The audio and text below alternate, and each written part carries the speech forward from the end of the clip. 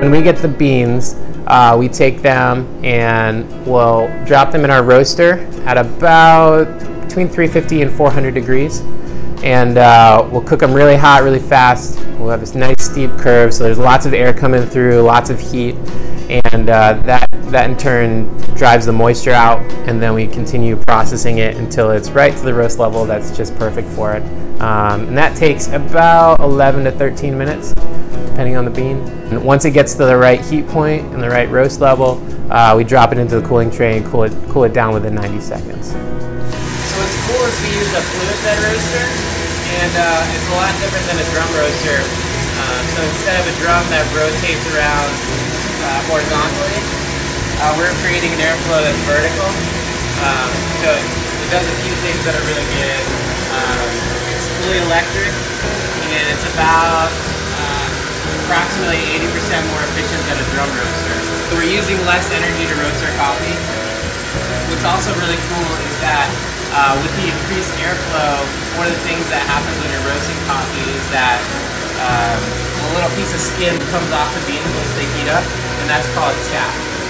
And what happens to that chaff, if it's in a drum roaster, is it starts to burn and create a lot of carcinogens, which is really unnecessary. It's really not good for you. You don't want that going into your coffee.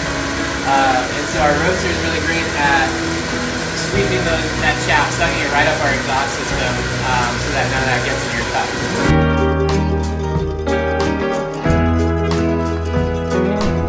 The quality you put in is going to determine the quality you get out of it. So if you're using a bad coffee, even if you use a great grinder, a great brewing technique, it's still going to be bad coffee. So you have to start with good coffee. That's why we work with lots we work with coffees that are generally, if they're estates, they'll be 1,000 members or less. We like to do a lot of single origins with small producers where there's only 12 or 15 bags in the lot.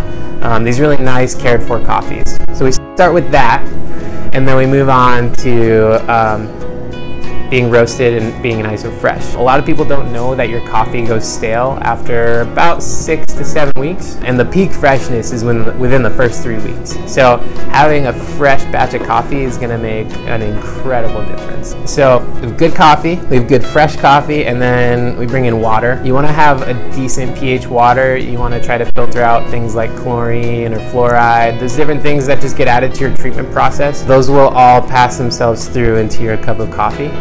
And so if you can get a good bottled water or just pass it through a carbon filter, at the very minimum, that'll give you kind of a good place to start for some good water that'll help your coffee be nice and smooth.